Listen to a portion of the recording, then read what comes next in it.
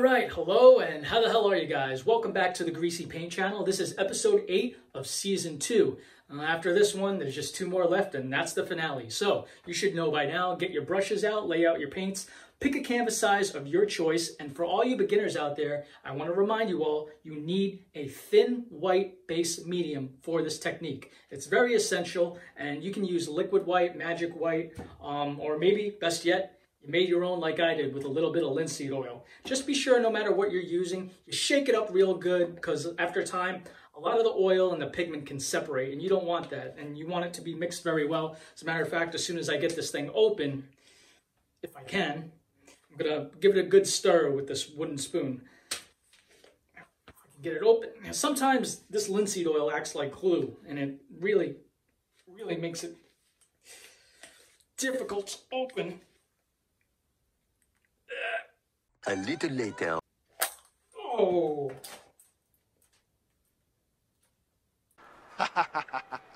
You dumb bastard.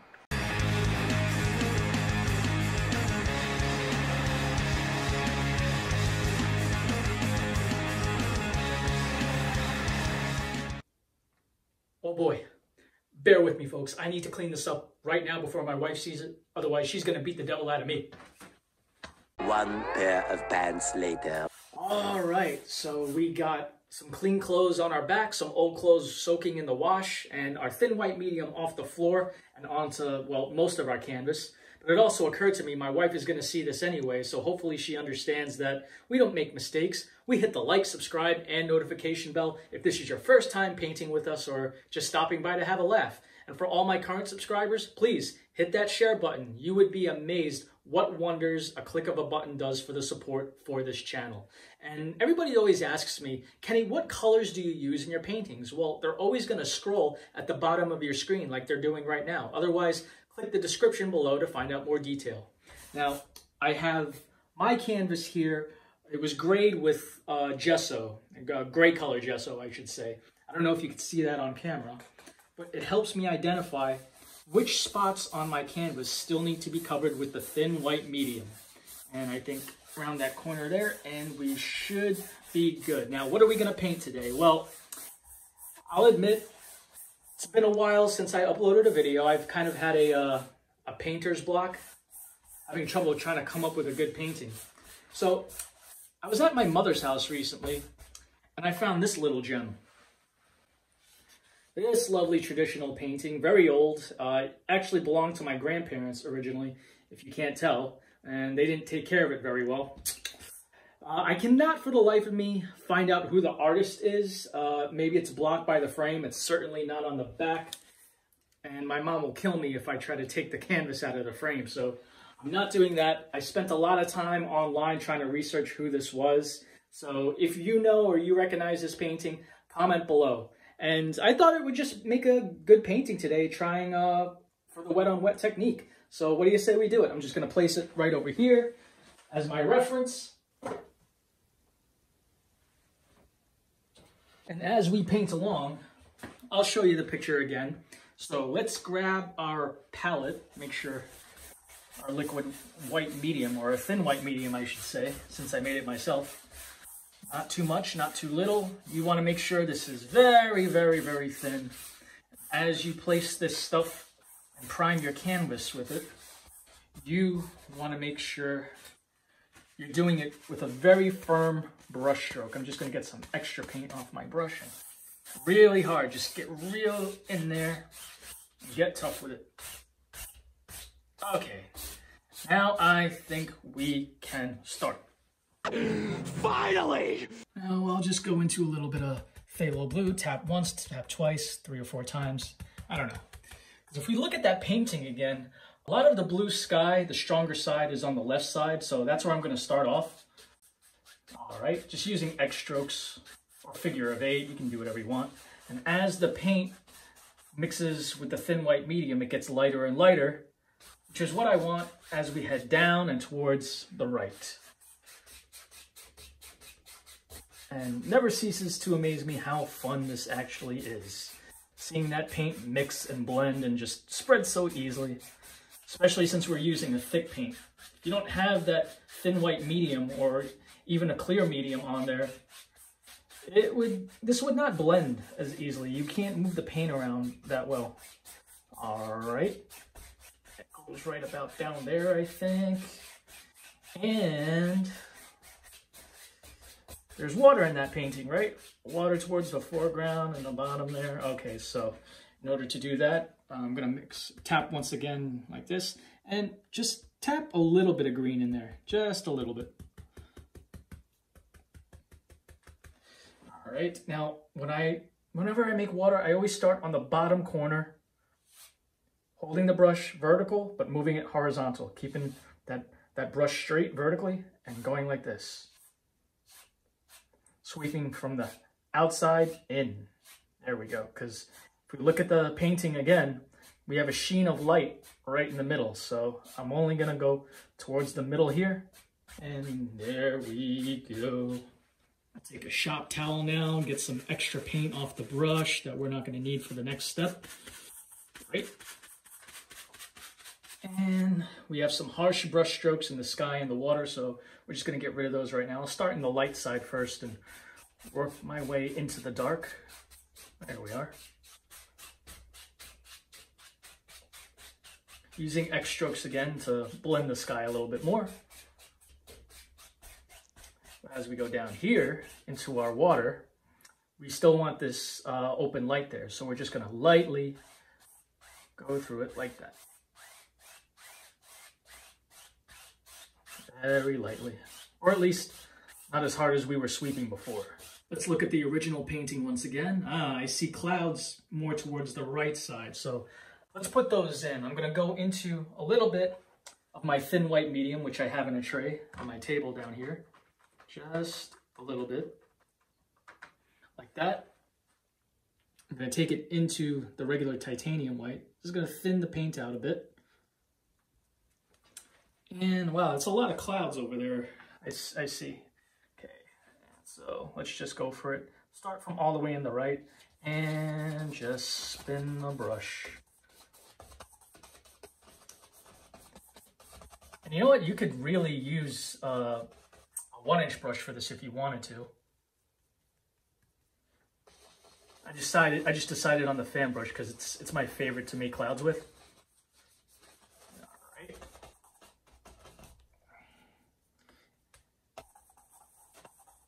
Just keep spinning circles in there. Just keep spinning circles. It's a circle. You can even do that. What is that? Kind of looks messy right now, but don't worry. When we blend this all out, it'll make sense. I am not confident this video is going to be good. Now, I'm going to take a clean, dry, a different 2-inch brush, just because it's clean and dry. And I'm just going to spin it around lightly where I made these clouds.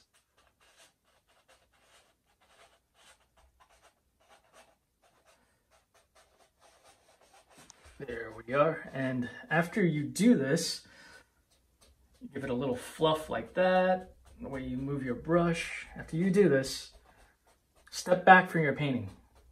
Step back, see if you like it. If there's anything you want to add on. And I've decided that, you know what? Into some thin white medium again. I am actually going to, make some clouds a little bit stronger down here. There we go.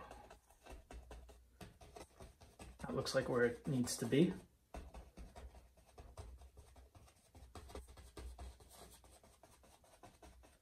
Just making circles with the brush, and I'm varying the sizes here. Turning the brush, sometimes only using the corner. When I teach how to make the clouds, I always say, just use the corner. Just use the corner of the brush, because it's very important to get into that habit. Okay. I'm gonna have to fluff that out again, obviously. All right.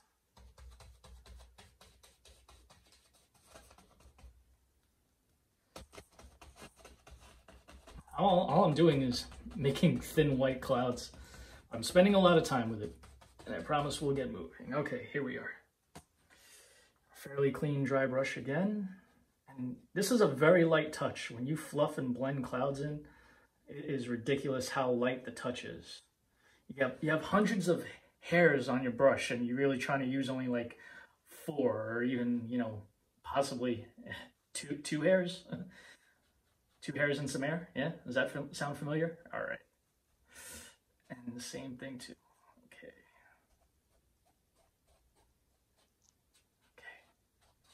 Just like a whisper, back and forth. You can't even hear the brush on the canvas now.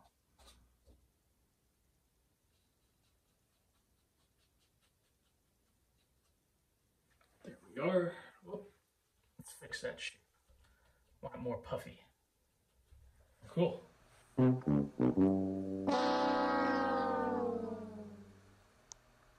Now for the next step, you don't have to fully clean your fan brush. Just make sure you get enough extra paint off with your shop towels. I'll just dab it on the shop towels down here on my table. It's okay if there's some white staining that fan brush, because we're gonna go into, well, more white actually. And some phthalo blue. It seems that we have a mountain in this painting all the way in the back.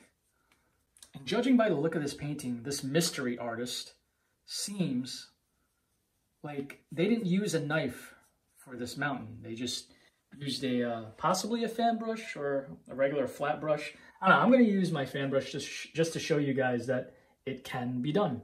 So it's really quite simple. It's only one peak of the mountain. So it's not a straight triangular shape, but more like a smooth one. That doesn't make sense. It's kind of wide like this.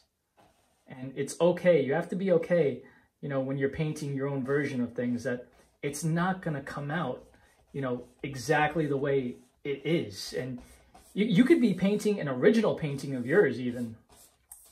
And if you try to paint it again, guess what? It's still going to come out differently. It is impossible to paint anything like verbatim. And there's going to be some changes that I'm going to be making to this painting too. Some things that I think can be better, some disagreements I have with the artist. So it goes all the way down there. Doesn't seem to be a misty part. It actually seems to touch the water, so I'm just going to stop right there once it does. All right. But still, either way, we do have to worry about our source of light. Where's our source of light coming from? And I see a tiny, tiny bit of snow on the top of our mountains there. So I'm going to go into thick white. Really just need to load up the corner there. If it helps you feel more confident, you can go ahead and load the whole fan brush, that's fine. But just using the corner, I'm going to add the highlight. And the highlight seems like it's coming from the left side of the mountain, judging from the picture. And I can just lightly touch right at the very top. It goes down like that. Don't get too worried about making the same exact detail. All I know is that there's highlight on the top of that mountain, so that's all I have to do. Even if I want to put more highlight myself like this, that's cool too. You go ahead and you do the same, or do it different. We're just painting along together. We're not competing. No, sir. All right, that's good enough to me. Now it's time to make the other mountain, which is right in front of that one, but closer to us. So I'm gonna go ahead and clean that fan brush as much as I can with just the shop towels. You don't have to fully clean it with solvent just yet. If you're wondering how I do it, I just spin the brush, try to get as much of it as possible out. Always go in the direction of the bristles, just like that. Remember, you don't have to dip your brush in solvent to clean your brushes. Only do that if you absolutely have to. And if you're working with paint thinner or something like that, or any other chemical, you should be painting outside or in a well-ventilated area. That's good to know.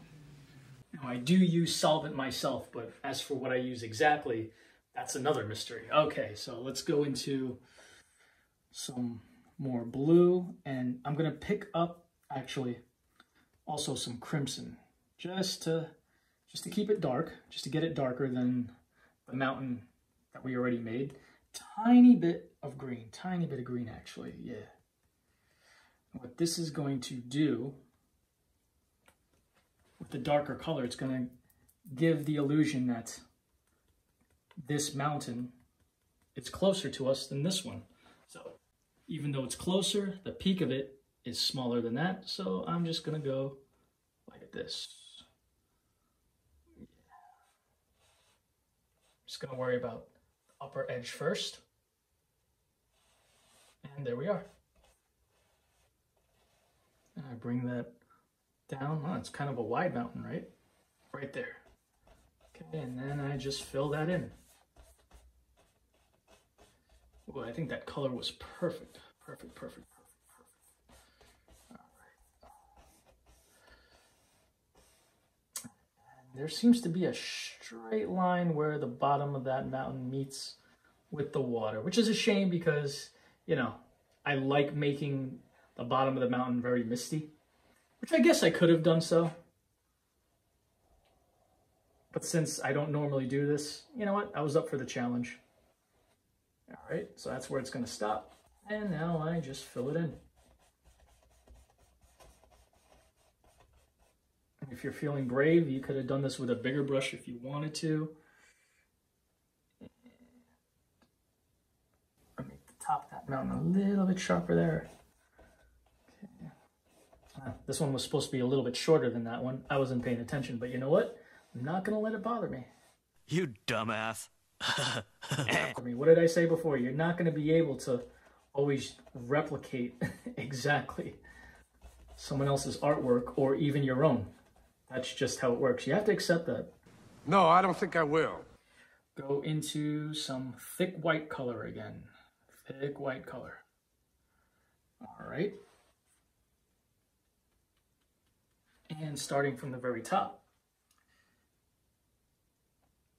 The brighter highlights are towards the left.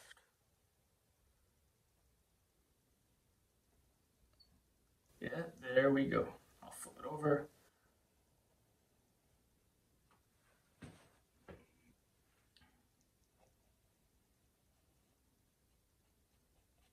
And maybe it just blends away at the bottom. But we also seem to have some greenery shown on that mountain. That mountain has some hills there. So let's go into our Sap Green without cleaning the brush, because I really like this color that's showing up. Look at this. It's going to look great when it mixes on there. And our hills are kind of going like this. Using the fan brush still. And it curves. There's a curve on the mountain like that. I haven't painted mountains like this before. I mean, I've done it with the fan brush, but you putting green curvy hills like this is a new one for me. So you're all witnessing history here. And so if I mess up really bad, it's going to be on camera. It's going to be all over YouTube for YouTube and the world to see. Are you not ashamed of yourself? All right, hey, challenge accepted. See, if I could be brave on camera, not knowing who's watching, you can certainly paint on your own at home. Come on, don't bullshit me. We have a big giant foothill going over here on the right, closer to us than the mountains. So this is good because it gives me a chance to show you how I clean my brush in solvent. Okay, first, I'm trying to get as much off with the shop towel, like I said. We'll come over here with that brush, dip it in my bucket of mystery stuff that's safe to use indoors. Maybe one day, if I get enough subscribers, I will tell the world what I am using. Come over here to the beater rack on the floor, give it a good shake, and just...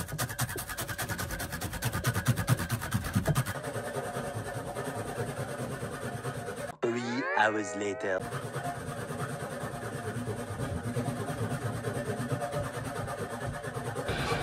Come on, goddammit! Come on, let's go! Let's go! Let's go! Just beat it like my favorite Michael Jackson song.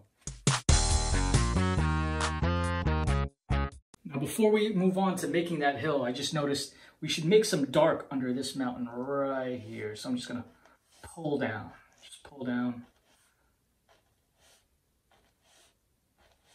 Right there.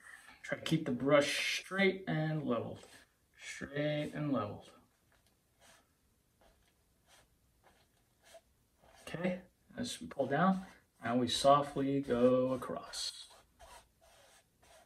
There we are. Okay. Now, take a little bit of a thin white medium with the knife just like that. Put it down here in our palette. It's okay if you mix a little color in there. And just slice across just like that. Okay. I was gonna do this later anyway, but we should paint what's furthest away from us first. It's a bit of a rule there. Sometimes you can break that rule.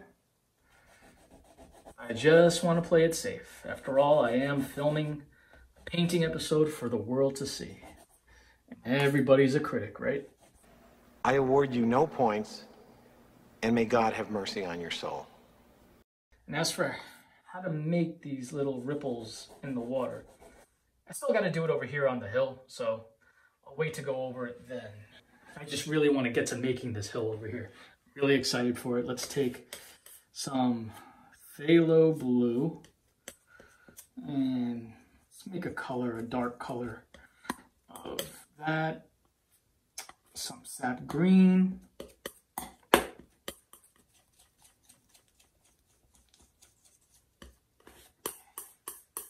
It's easier to do this than mix on the brush. I find when I mix on the brush, I make a bigger mess on my palette and then like I need more room later. So better safe than sorry. I get it. I don't get it. Now, we can take that 2-inch brush that we cleaned and load it up real well by tapping that in there. That mix of blue, green, and a little bit of crimson that we made. Crimson's just in there to make sure this paint stays dark. All right. Even though I loaded the whole damn brush, I'm really going to try to use the corner for an accurate portrayal of how I want the top shape of this mountain. Once you get the top shape how you want it to be, then the rest is easy to fill in. So I'm just using the corner here. It's a really big, steep hill. And it goes over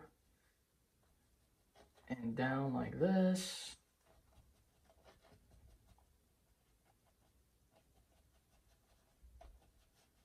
And right about there. Now maybe I'll shape it out. Keep the brush level and bottom here, and then just, yeah. Now I know how I want the shape of this mountain to be. There we go. I think our paint here is a little bit lighter than I thought it was going to be. So I'm going to add more blue in there. And we need to fill this up now, so. This is clearly the biggest hill I made in a painting. Wow. Whoever this artist is, certainly not my style, and I think they painted it so traditionally. I don't think they used big brushes like this, big 2-inch brushes. Just flat and angle shaders, which is cool too. Maybe I'll do an episode like that. I am going to start incorporating those brushes a little bit more, especially for the 3rd season. I have a lot of good ideas for the 3rd season. And once again, if you know who this mystery artist is from our reference photo that we're painting from, please comment below or help me search the internet. I couldn't find a clue who it was. And like I said, it's not even my painting. Maybe it will be one day, but do I even want to take the painting out of the frame and risk damaging it? I don't think I should. You guys see how clumsy I can be. All right. Appears the mountain, or not the mountain, the hill does have some reflections. So I'm just gonna put it down here. You know, I'm not too crazy about making these reflections right now because we're gonna have to keep making them with the bushes that we add right there. So This is just a reference, just a rough estimate of what's going to happen later. Let's not get ahead of ourselves, because now we should put some highlights on this mountain, and we do that by going into our Cad Yellow. Let's load that up real nice. And that's going to make quite a unique lighter green, because we don't just have the Sap Green mixed on that brush. I didn't clean that brush, so there's blue in there. So let's see how that works out right now. So, okay. Lots of fuzzy greenery on this hill. That would suck to fall down this hill. It's so steep. Or maybe that's fun for you. Hey, no judgment here. You're gonna need more of that highlight color. Look at that brush, it's full of color. And just tap it in, just keep tapping it. That's how you load the brush. All you gotta do is just tap it in. Just tap it in now. And yes, we can go into yellow ochre as well, just to mix it up a bit. We can put that here and there. We can go back over things we already went over. There we go.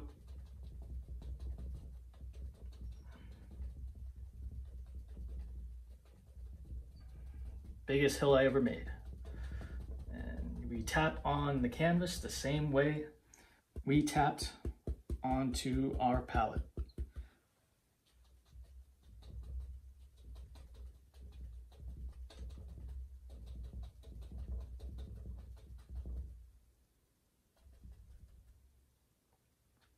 This is really boring. You really need to up the energy level. I'm getting sick of this.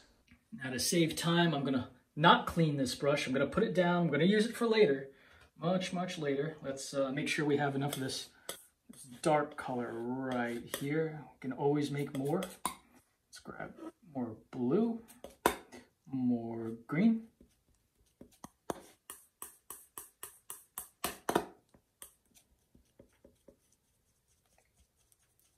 Just want to make sure I have enough. Don't want to run out of color mid-brush load. That would be embarrassing. A little bit of crimson. And flatten that out, just like that. Now this is where the 1-inch brush comes in. I'm going to take that 1-inch brush and go into that pile of paint and pull downwards. Pull downwards like this. That's how we load that paint onto the brush.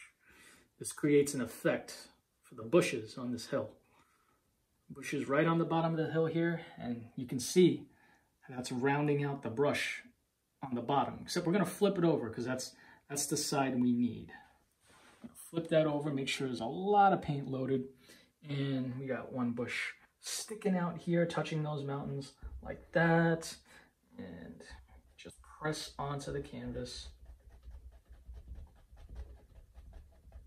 That's the first bush, and we got 1, 2, 3, 4 bushes there. So we gotta make more of these. All right, so that's fine. It's fun enough. I don't mind at all.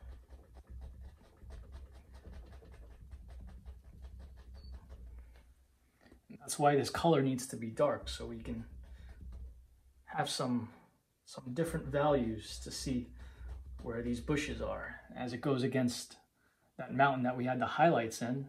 Now we can see it. Can't see these bushes unless they're dark, and if our background is not light enough.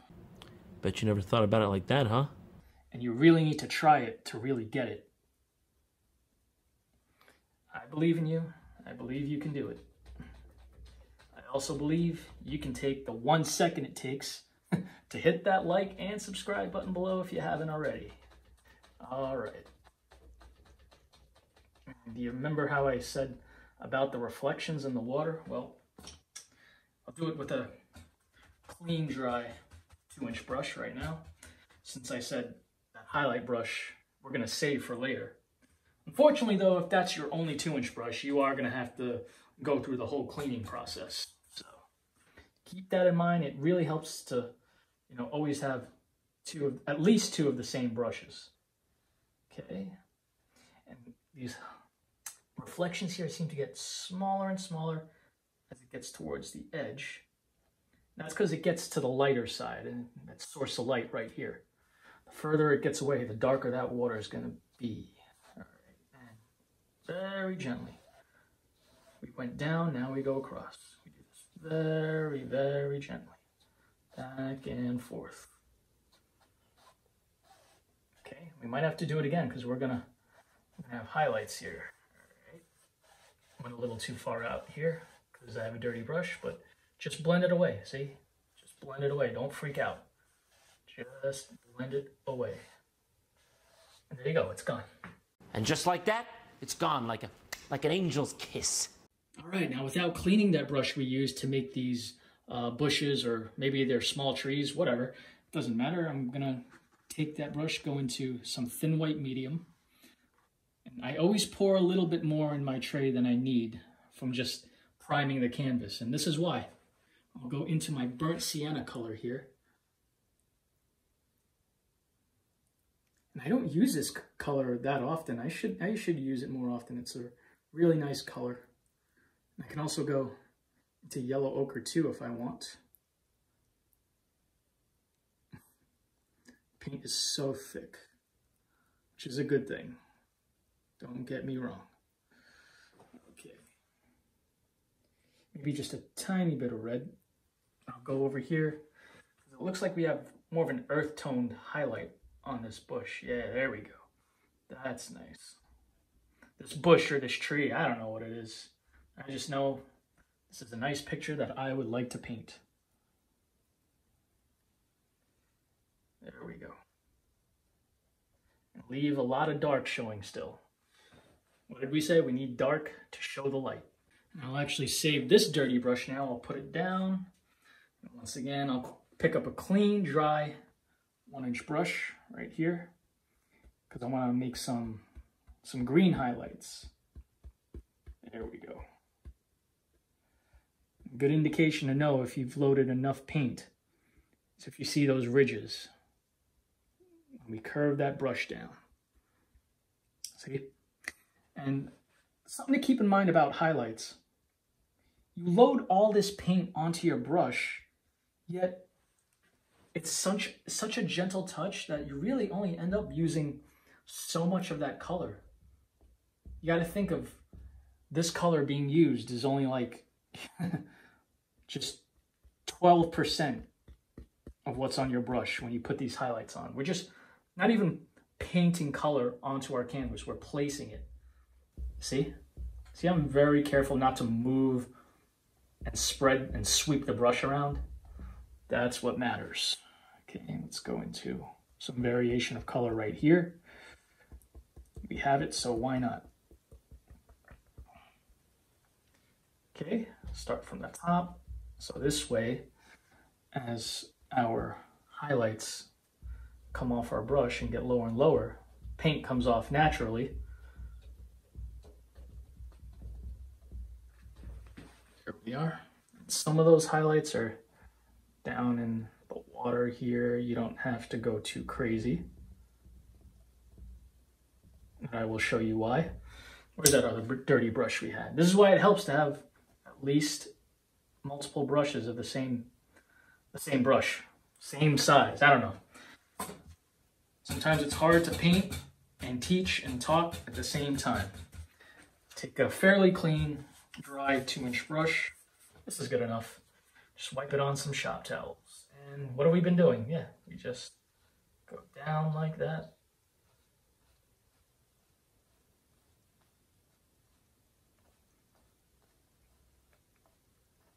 Not too far down.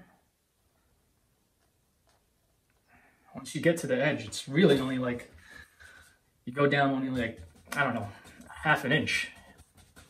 No more than 1/2 inch. All right, then very lightly we go across. Great.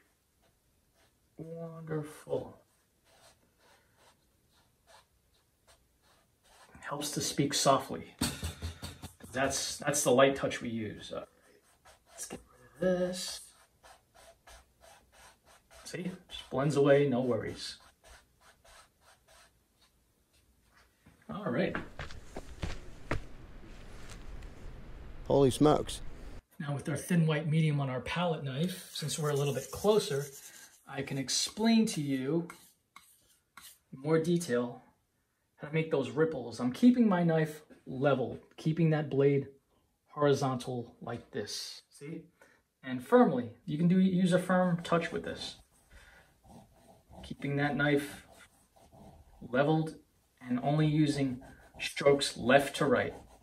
I have several questions. For those of you beginners out there, yes, this is a palette knife. This is a blade, but do not worry. The canvas is still tough, especially if it's primed with gesso. It's cotton fabric, but it's not strong enough to cut a hole into the canvas. Don't worry, that will not happen. See? There we go. Step back from your painting, level this out a little better.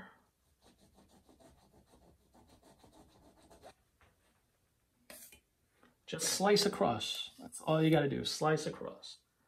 And just keep the knife level and vary it left to right. And maybe just one more ripple. We'll put it right here just to show you, you will not rip the canvas. I promise you, your canvas is safe and there will be absolutely no holes or rips into your canvas. Are you sure about that? You know what? Now might be a good time to take our break while I figure out what to do with this. All right, folks, now it's that time I show you some paintings from other people. First off, we have a painting from my friend Jess, who's done a scene here with a beautiful sky and some nice looking trees. Now, she painted this in acrylic, which I give her a lot of credit for, considering it's more difficult, in my opinion, to create reflections in the water, but she did it perfectly. So I do sure hope you make more time to keep painting, because I can see you got some skill here. And we have a whole bunch here from my friend Mason, one of the many artists I've been speaking with on social media lately. Now, Mason has only just gotten back into painting after 35 years. See, folks, it's never too late to keep your art in your lives. I loudly and proudly show off paintings and artworks of all types from all other levels of skill. Remember, all you need to do is muster up the courage to put some color on your canvases with your brushes, and you are an artist in my book. Great work, Mason. Keep it up, and I'll speak to you soon. And of course, we're back here once again featuring artwork from Glenn Woodington, our friend Glenn. It's always great to hear from you and talk about art. Look at this one here with the cherry trees against the backdrop of a sky resembling the American flag. And here's the same one again, only daytime. Wow, how creative. But I have to say, Glenn, this one here is my favorite, and apparently this is what it looks like where Glenn lives. Wow. I sure hope I can live in a place like that someday. Just got to be careful about that alligator in the water. And a couple from our friend Bob Daniels, of course. Bob was our guest on the last episode here on Kenny's Greasy Paint. Be sure to follow Bob on Instagram to check out all his work. Leave a comment, ask him questions, and just like me, he's always engaging, always talking about art and messing around and experimenting and learning new things every day. Talk to you soon, Bob. And now we have an absolutely beautiful seascape here, one of the best seascapes I have ever seen. This one's from Gabby the Oil Painter. I really wish we could see more of her work. Actually, we are going to see more of Gabby's work right now and speak with Gabby herself. All right, everyone. We have here today an artist who I have been very much looking forward to as a guest on today's episode. Now, you see me do these interviews as a little break during my episodes to help promote and support other artists. But I have to tell you, this lady here has interviewed so many more artists than me. If any of you have been following a few oil painters on YouTube, Gabby here has either interviewed them already, and if not, I think she'll get to them soon. But I think it's time now to give back to her, put her on the other end of the interview seat, talk about her and her art, give her a well overdue chance in the spotlight right now. Folks, let's welcome Gabby the Oil Painter.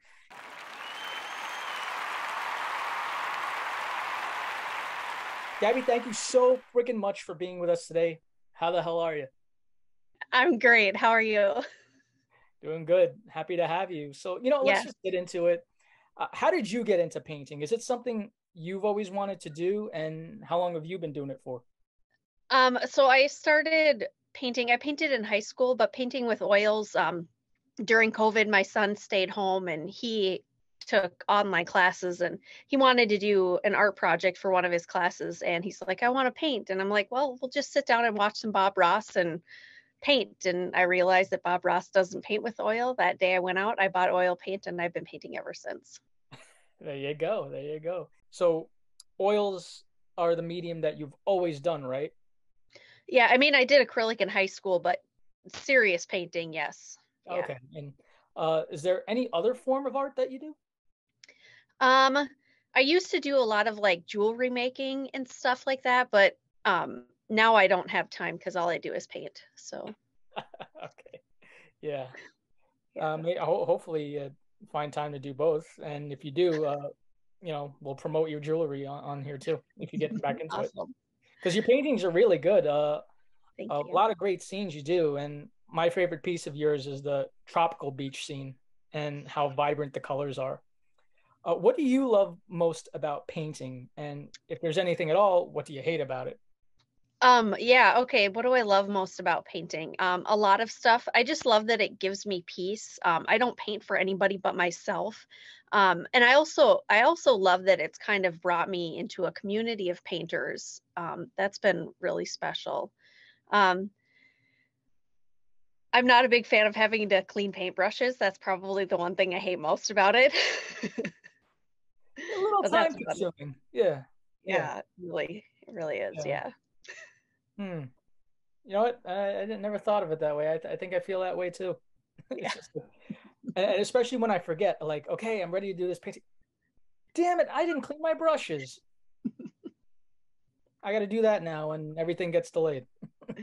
Absolutely. Well, let's talk about your channel and how you have pretty much, at this point for me, have interviewed every YouTube oil painter that I know of, including me, which was great. And thank you again so much for that opportunity. Yeah, absolutely. What motivates you to make such a bold move to reach out to all these artists and give them a platform? I wanted to originally interview myself for my channel just to be able to tell people who I am. And then I was like, wow, I bet there's other artists out there who would love to have that opportunity to be able to sit down and talk about themselves and not have to be just paint, paint, paint and teach, teach, teach. And so that's kind of where it came from. And then I started reaching out to people and I was really surprised at how many people were willing to do it. And it's just kind of snowballed from there. So yeah, it's been a lot of fun though.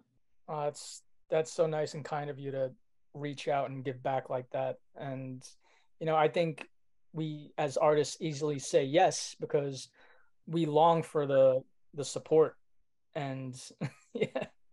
But, I also want to mention to everyone that you have a how-to playlist on your channel covering topics from washing paint brushes, cleaning your mixing palettes, trying out over 60 brands of oil paint. That was a really good video. What brand of oil paint do you personally recommend for wet on wet painting? I think overall affordability, quality, if you kind of put it all together and make it zero in on one place, probably the Winton paint line. I have a lot of other ones that I really like, but affordability, availability, Winton is probably, I think, the best one out there. So. I'd have to tend to agree with you. Yeah. For anyone watching, if you have a cheap brand of oil paint, but you want to try that first, or you don't want to waste it, if it's too oily or whatever, you can always use the cardboard technique, or where you just let the extra oil from the pigment absorb in the cardboard, and that'll help. Do you sell your art? I do. I have kept a running count. I've been selling my work for under 2 years now. I've sold, after this past weekend, about 675 pieces. What? So yeah, I sell a lot. Whoa! All right, I have a lot more to learn from you than I thought. Do you sell these in person? Do you do shows or? Yeah, yep. Oh, okay. Yeah, I don't do a whole lot of online stuff. I like to meet with the people that are actually buying my work. So I do a lot of just like art fairs and craft fairs, and I also do historical reenactments. So I bring my paint along with me, and I paint there, and I sell, and yeah, it's worked out really well.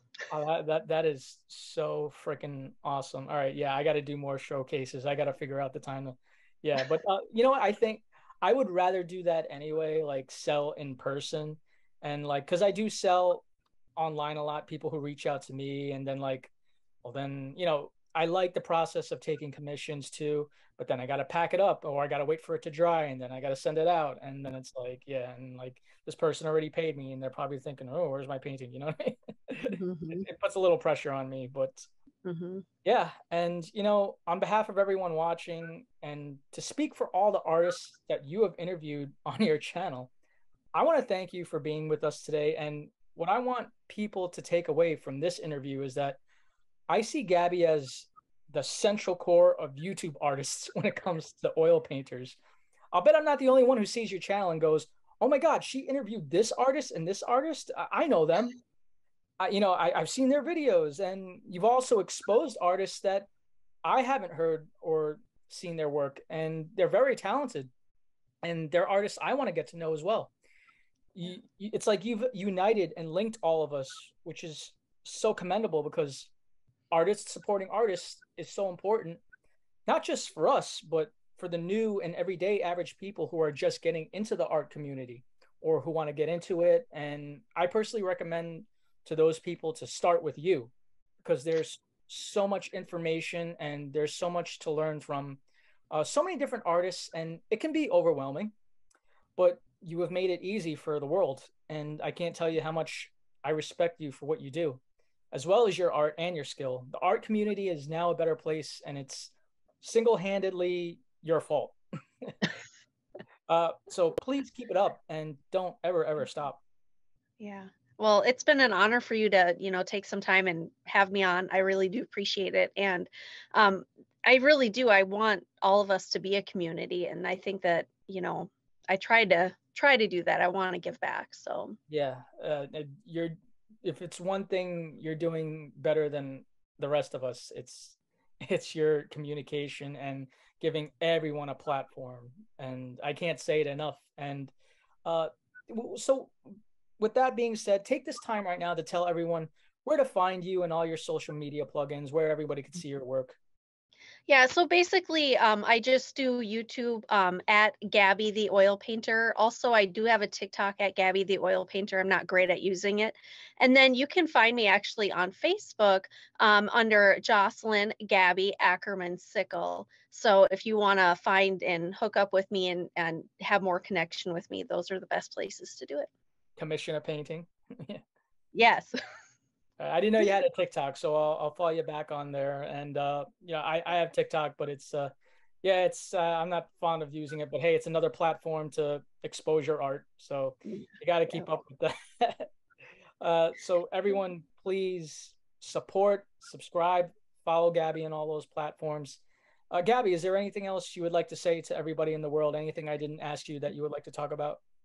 It's just really quick, I paint because I absolutely love painting. And if you need to find peace in your life, if you want to have a new hobby, if you want to spend a lot of money and not get a whole lot back, try painting. It's actually worked out, for me a lot better than that, but just try it. You never know until you try it. And everybody I've ever talked to and ever painted with, they all have loved it. So I couldn't have said it better myself. And I'm really happy that you're down with the idea of, you're painting for yourself. Paint to express, not to impress. And, everything else after that is just a bonus. So you never know. And you could be a lot more successful at it than you originally thought of. There's things that you can discover down the road that you wouldn't expect. Yeah, absolutely. Yeah, definitely. Because we have to say this, because there are people out there probably watching right now that, that they're afraid. They feel like the world is too judgy for them to, just put that color on the canvas. But I like to know that we as artists are here for them. Yeah. Well, and screw the world. There you go. Yeah, yeah. That's basically it. You're like, it's do it for you. And people are gonna criticize you no matter what. So you might as well just do it. Right? Absolutely, absolutely. Yeah. And again, thank you for being with us, and we'll have you on again next season. Yeah. Okay. Sounds great. Awesome. All right, Gabby. We'll see you. All right. Bye. All right. Let's continue. We're gonna take a different 2-inch brush, which is clean enough. It's fairly clean. Go into that dark color we made, the dark color we used for the trees and the bushes here, and the base color for the hill there. And we got to make one big tree closer to us right here. I've loaded it the same way, and I see, okay, right there. Just go for it. Don't be afraid. There we go. Easy enough. And remember the other 2-inch brush that we had? One that I didn't clean with all the highlight color on it? Well, there's a reason for that. It saves time. I just gotta reshape that brush a little. Just gonna go like that. Try to round out that edge too. And because we're gonna place highlights using that rounded edge like this. So keep in mind where your source of light is. There we go. Not too worried about the right, not just because of the source of light, but you got to put a different kind of tree there. There we are. So I'm going to put that brush down. That was easy and that was fast, but do have to clean this one off. And we do that with the shop towel, get as much paint off as possible. And dirtied one side, just flip it over. And there we go.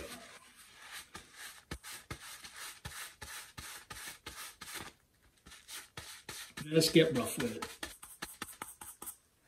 I'm gonna now load that brush into some Dyke Brown. Look at the same way. Try to curve the end of that brush, the bottom end. Just curve it. And you're gonna flip it over. But even though this next tree we're gonna put is smaller, it goes right in the front of it, like that. Not too worried about getting it exactly like it is in the painting, because it's not gonna happen anyway. You just have to accept that. You have to accept that imperfection is perfection. Yeah, I like that. Bet you never thought about it like that, huh? Nothing's perfect, but it doesn't have to be, because it can be better. It can be better. All right, thin white medium. Let's try to use the rest of it. Yeah. And go into our burnt sienna right here. That's what the color looks like. And right there. Oh yes. That is a great color. Yep, I like it. I hope you do too. No, don't like that. When I say you, I mean the one that you're creating and you're painting right now. Do a touch of red and a touch of crimson. Mix that up a little. You know what, I was gonna say, if you want to, use the 1-inch brush to add these highlights. Now, you know what? Challenge yourself, don't. Stick with this big brush. Some people find this brush scary to use. Nah, you gotta use it. You have it, don't you? It's a shame. It would be a shame not to use it. There we go. Impressive. Very nice. Thought I had enough shop towels for this painting, but of course, like an idiot, I ran out. Took a risk, took a shot, and I failed. But that's all right. Just use the regular old paper towels. Remember, follow the bristles. Get as much paint off as you can. That's right, if there's a tiny bit, and you just crumple it up real tight and good. And then you just throw it away in the garbage. What we have to do next is, you know what, let's take all the rest our Phthalo Blue, a little bit of this crimson, of course, all the rest of this sap green, because we got a lot of darkness to make in this foreground here. All right, we are going to knead it, and just to cheat a little bit, that's kind of why I have the black over here. Let's take it. Hopefully I laid out enough paint. And just give it a good mix. Just want this color to be dark. Just to make sure that, I'm going to cheat a little bit more too and grab some Dyke Brown. All your dark colors. As things get closer to you in a painting, the darker they get, so. Oh my God, that makes so much sense. I'm gonna go into this dark color, load it full of paint. You can do it like that if you want. So we're gonna need quite a lot, so. Comes out here. What the hell is this? And this is like a big rock or something. Another rock here. Boring. And there we are. Good enough. And we can just fill all that in. Don't matter. I do like the dark color I made though.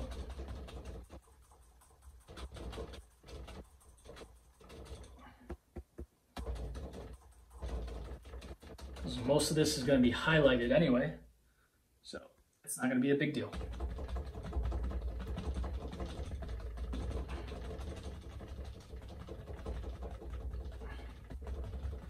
All right, before we add those highlights in though, I do see that some rock formation under this. So let's use that by going into our Dyke Brown.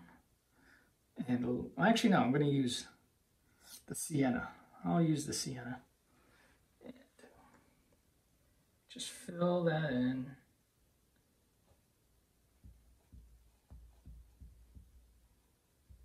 With the knife right there.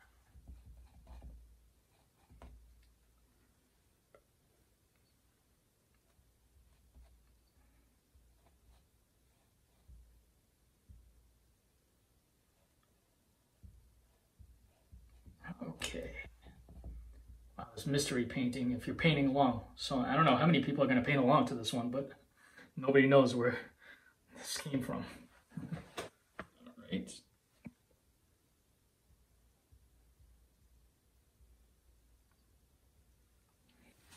To shake this out, this is going to come out a little bit more. There we are. More rock over here. Fix this up.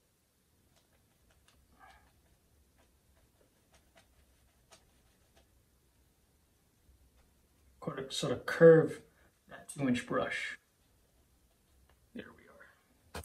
Now, oh, you remember this thing? The big 2.5-inch brush, or 2-inch in your case. The one I said I'm not going to clean off for this very reason. Here's all our highlights. There we go.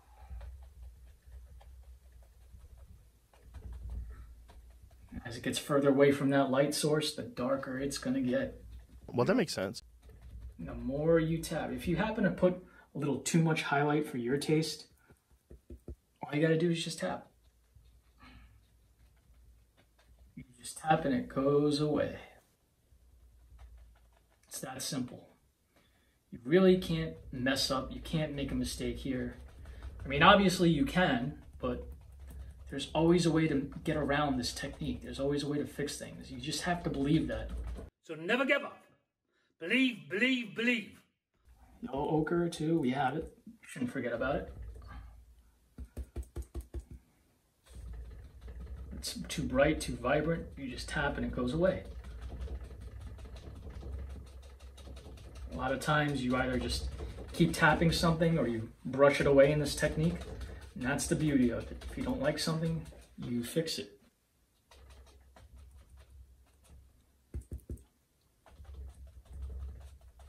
There we go. And this wouldn't look as good if we didn't have that dark end. So that's why we do it. I think it's a little bit lighter here. That's fine. Can go into a tiny bit of white if we want. Just a tiny bit. Show where it's lightest. There we go. When you tap the brush for these highlights on the grass, it gives it that grassy texture. You'll see when your painting dries up. That's why it's worth it to do it that way. Huh, seems legit.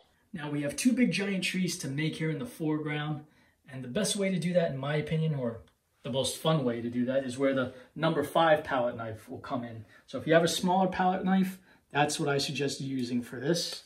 Take a little bit of that umber and mix it with the Van Dyke Brown. Actually, you know what? Before I do that, before I put paint on my palette knife as well as the canvas, let me decide where's the best place to put this tree. So just take the edge of the knife and scratch in roughly where you think it's gonna go. This one's all the way at the edge, and it comes down like that, I guess. Yeah, that's good enough. And it comes down like this. This is gonna be so awesome to make. A little bit of an irritating noise, but it's gonna be worth it. Okay, just using the size of that palette knife, the natural width of it, I'm gonna scrape and wiggle a little bit. What that's gonna do, I'm gonna wipe away that paint, is allow this dark color that I gotta put on to go on there a little bit easily. Yeah. Oh, look at that. We can see where that tree's gonna go now. So flatten out our paint, get a nice roll. Get a nice roll like this. And firmly just go down. Follow that curve you made. It's a smaller knife, so you'll run out of paint a little bit faster. That's okay.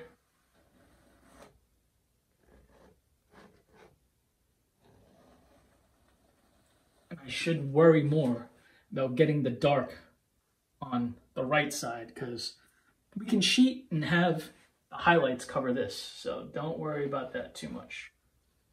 Don't worry. Since we're putting on the trees like this, we will have a lot of texture in the foreground. And I like that, especially in the foreground, because as things are painting closer to us, the darker they are, it's almost like 3D. You can reach out and touch those trees and those bushes and leaves. It's great. And just keep doing that. Put as much paint on the canvas as it takes.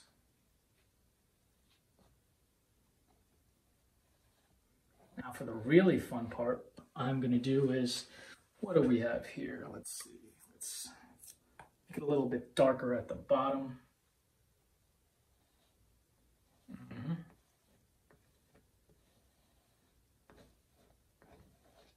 You can go firmly with the knife here.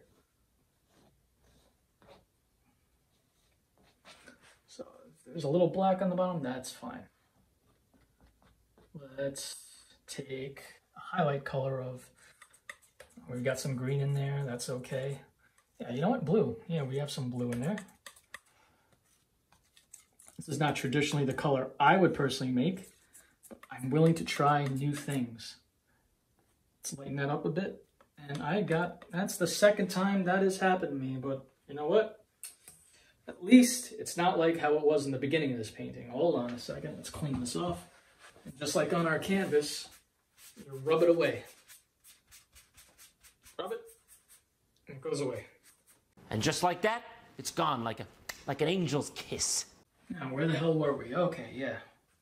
Making a highlight color. Let's just finish putting some darkness up here.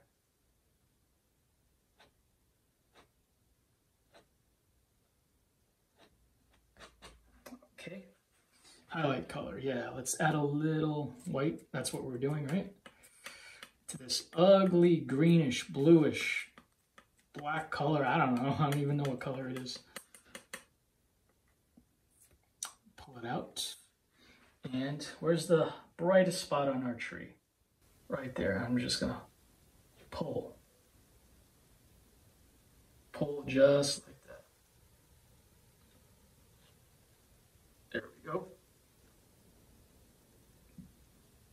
And if you're running out of paint, just try to use what's already on there. In this case, less is more. And the foot's there too.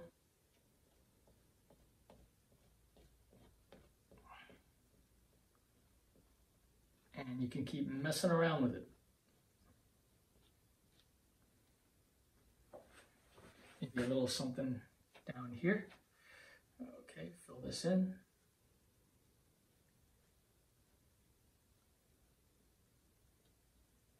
All right.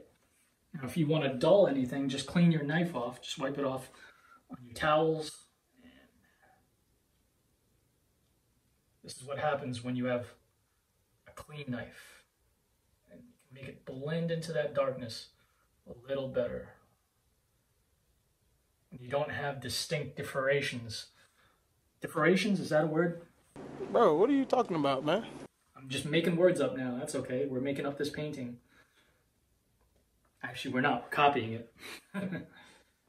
Oh boy. I'm starting to lose my mind. You have no idea what you're doing. But that's okay, because we're going to make another tree the same way, except using the regular number 10 knife. The same way we did here. So where does it go? Well, let's make a little guide first. So maybe comes down. This is a nice crooked tree. Comes down and a little bit over the other one. There we go, like that.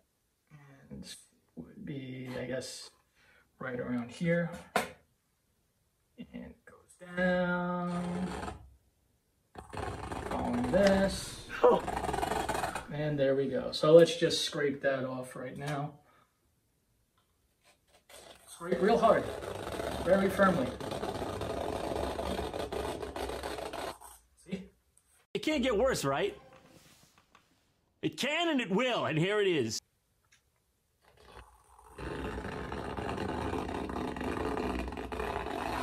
You did not have to do that. You knew you did not have to do that. How could you have done that? Can you live with yourself? I gotta make trees like this more often. This is really fun to do. Usually I just load up a fan brush or whatever and just go for it. That's cool too, but see, that's why I wanted to do this painting. It forced me to do something different. Even though I'm using the technique I'm familiar with, and I think that artist, you know, whoever they are, used a different technique, more traditional, that's fine.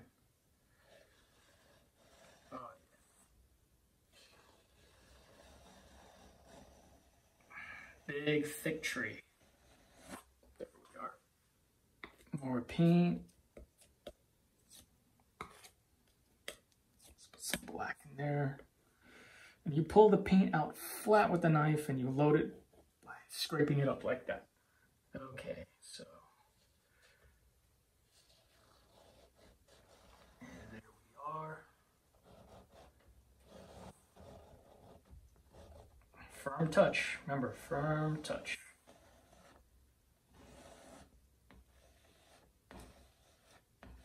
Spreading that paint down there like that. Okay. How does that look? Let's touch up the edges over here.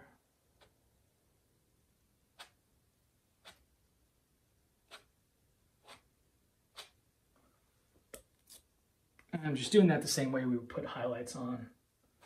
Just want some darkness here. It's a lot of paint because it's a big tree in the foreground. It's very close to us. And I'm just going to love the texture that this is going to give off. And as always, if you guys ever have any questions, you just comment below and I will try to answer them as best I can. For those of you who do comment and do engage, thank you so much for your support in this channel. Keeps me inspired, keeps me going. Highlight. Maybe a bit of yellow ochre. Why not? We have it. Give it some gold in that color. Spread it out. Grab it there. What's the brightest spot? It's around here, I guess. I'm not going to think about it too much. Now the highlights are a gentle touch. They are a gentle, gentle touch. It's not firm like we were putting on the base color there before.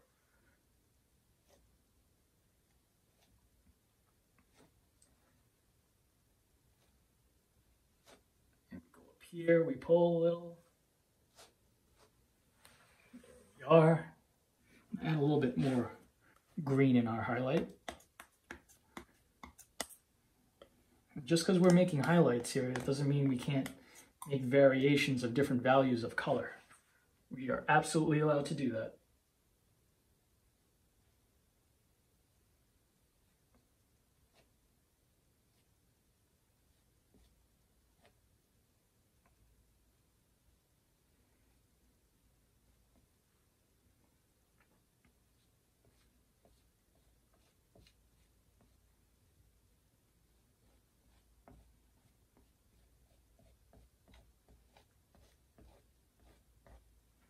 Okay, I'm going to wipe off my knife. See what happens when I take a clean knife and just mix it like that.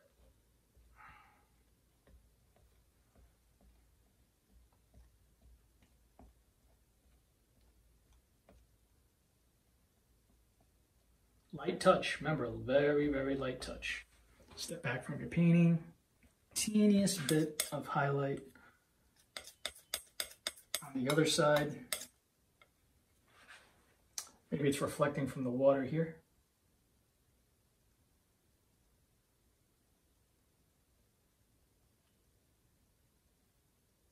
I did not put a lot of paint on there. And I suggest you don't either because it'll just ruin that effect. Highlight on the right side of the tree is not going to be as strong as the left. Oh, you remember that 1-inch brush we had for the dark highlights here? Well, let's go back into it. We got bushes in the foreground too. Probably the closest thing to us, right there.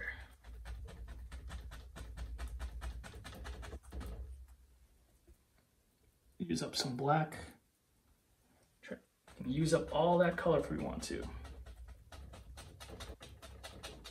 Yeah, there we go. We got some bushes coming out here. Awesome. Gotta have dark to show the light. Can't say it enough. And that other brush we had with the highlights. Glad I laid out enough paint. Look at this. I had just enough. People always say, well, I know what colors you're using, but how much paint do I put on my palette? And it's really hard to say because, you know, you don't want to run out of paint, but you want to put enough paint on your palette so you don't have that fear that you're going to run out. But as you paint and you practice and practice, because that's the secret to getting good at anything, especially painting, you'll just get to know. You just know how much paint to use, what not to use.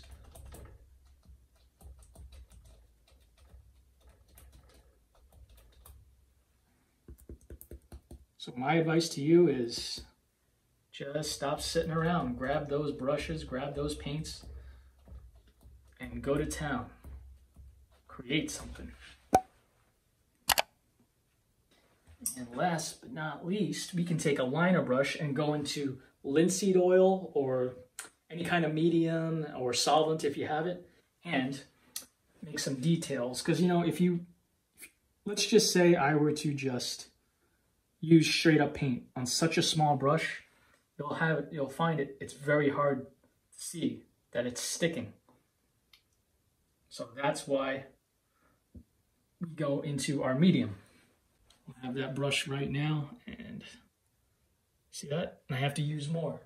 I have to use more of that stuff to thin it out. Otherwise, it won't stick. We have so many layers of paint up there already. I'll twist it around. Grab a little bit of highlight, just a little bit. Have so many layers of paint. This is the only way it'll stick. See? You add as many of these grassy blades as you want. You decide where they should be.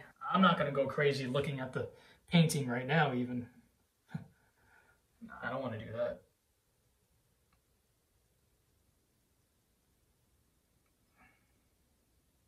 See? And with the same type of technique, with the same thing that we're doing, to thin out our medium a little bit, or our paints, using medium to thin out our paints, we got to do that with the browns here too, because let's make some branches on these trees. If your paint and your medium is sliding down your canvas, that's a good indication that that's how much you have to use. That's a good indication that you're loading that liner brush up the right way, and that's going to be enough. You find it doesn't stick and it doesn't flow, you're just simply not using enough medium to thin out your paint. And also too, try to use, when you're making branches, the very tip of that brush. Don't go like that. It's just like a ballpoint pen that you're trying to use. And this is one part of this painting that I'm going to be extremely different in, and I'm going to make more branches than the original painting has. You put as many branches on the tree as you want. You don't have to put any at all. You decide. Okay, and you will find that the annoying part about this is you have to go into thin paint quite a lot. That's just how it works. That's just how it is.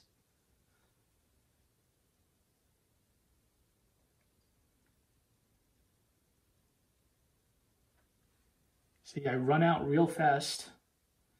That's because it's a small brush, you know? So it's not going to hold a lot of paint.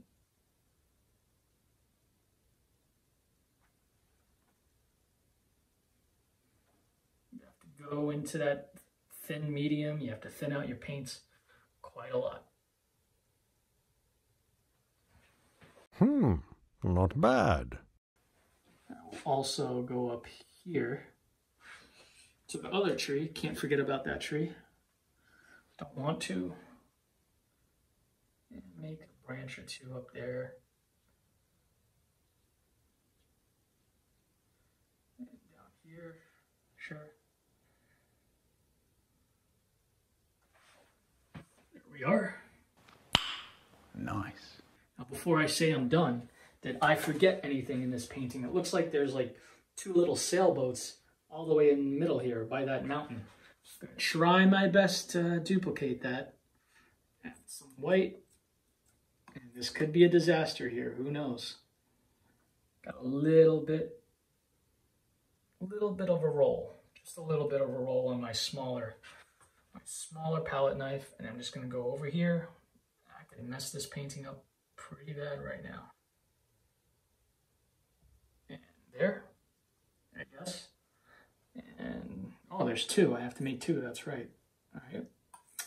Maybe I'll just half load it.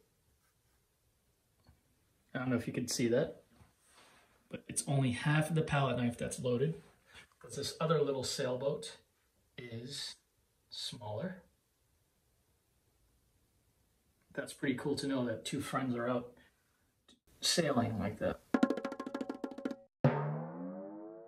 And I'm going to take the very, very small part of the blade, that one, and get a tiny roll like that. Yeah, it's very tiny, trust me.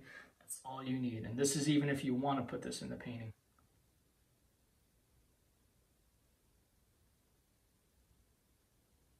Okay, well, there we are. Wow.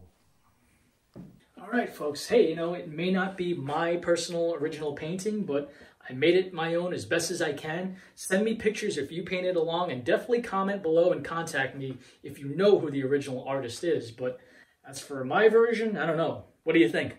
I've got to say, in all honesty, it's the biggest piece of dog shit. Okay, well, in that case, I'm glad it's not my original work because I'm off the hook then. So Until next time, keep your dreams high and your pompadours in the sky. Let's paint together.